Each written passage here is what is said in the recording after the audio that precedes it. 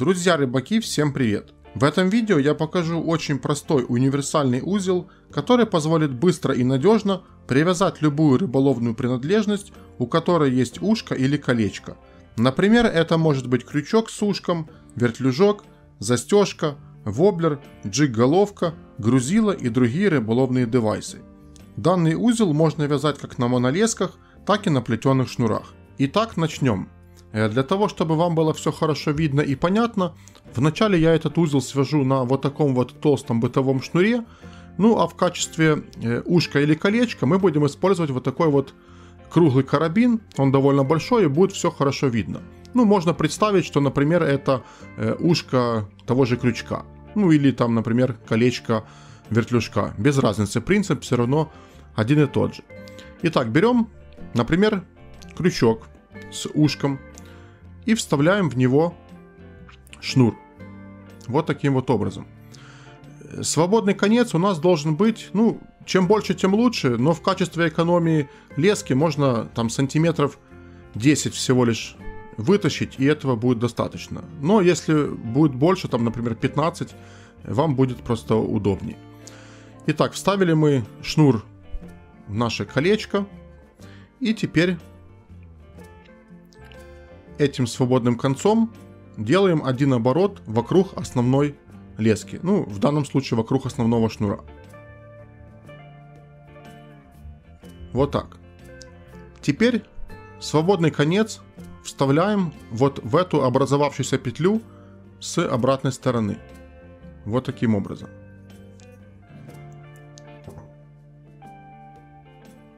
Вот что у нас получается.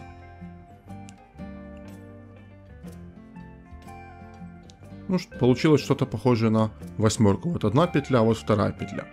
И теперь этот же свободный конец мы продеваем вот в эту вторую петлю, также с обратной стороны. Вот отсюда. Один раз. И точно так же второй раз. И вот что у нас в итоге должно получиться. У нас здесь образовалась еще одна петля, в которой у нас проходит вот этот вот шнур с вот этой большой петли.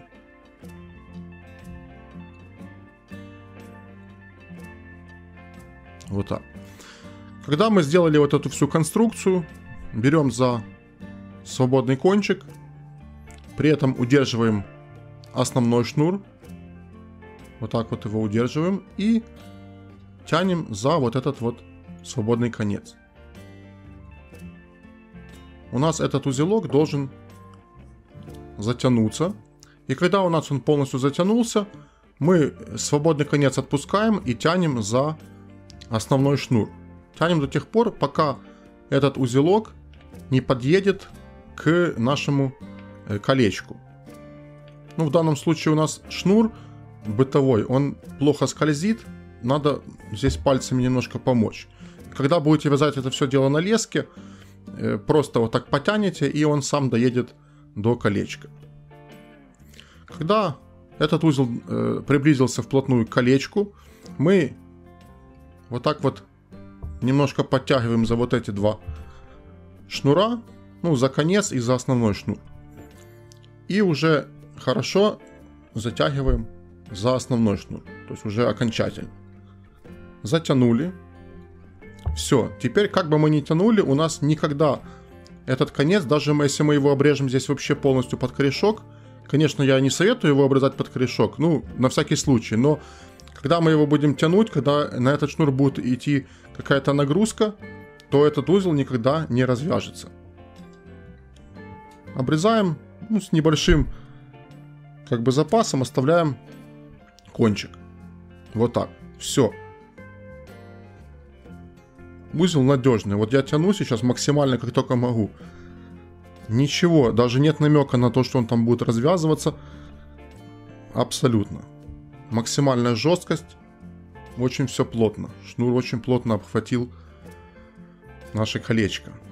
Так, ну с этим, я надеюсь, все понятно. И теперь для наглядности возьмем сейчас обычный крючок рыболовный, настоящий. И возьмем леску. Свяжем этот же узел на леске, то есть привяжем крючок.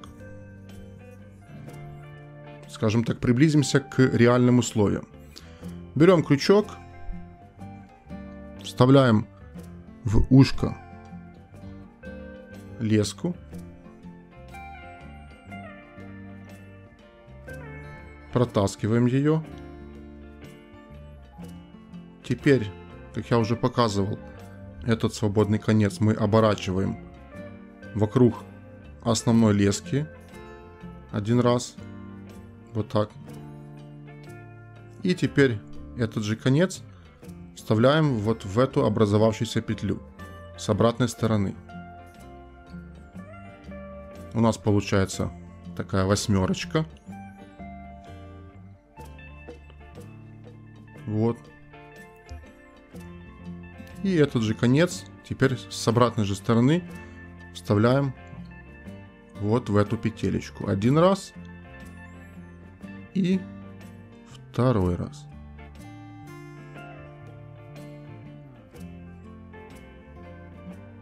Так, вот немножко перекрутилось. Ну и вот у нас получается точно такая же конструкция, как на шнуре. Вот эта петелечка у нас ходит по вот этой леске. Удерживаем основной конец, то есть основную леску, и тянем за свободный конец. Затянули. Тут даже можно сразу сильно не затягивать. Потом тянем за основную леску. Вот как я говорил, что на леске не нужно будет помогать пальцами, а он сам прекрасно едет туда. Раз. Приблизился шнур к крючку. Немножко здесь подтягиваем. И теперь уже окончательно затягиваем за основную леску. Если это леска, не забываем смачивать. Иногда мне пишут, от чего ты не смачиваешь. Ну, понимаете, как бы плевать на камеру не совсем красиво, поэтому зачем смачивать, если все равно я этим узлом сейчас пользоваться не буду. Это чисто все для наглядности, для того, чтобы вам показать. И обрезаем, оставим небольшой кончик. Все, крючок привязан, очень прочно и надежно.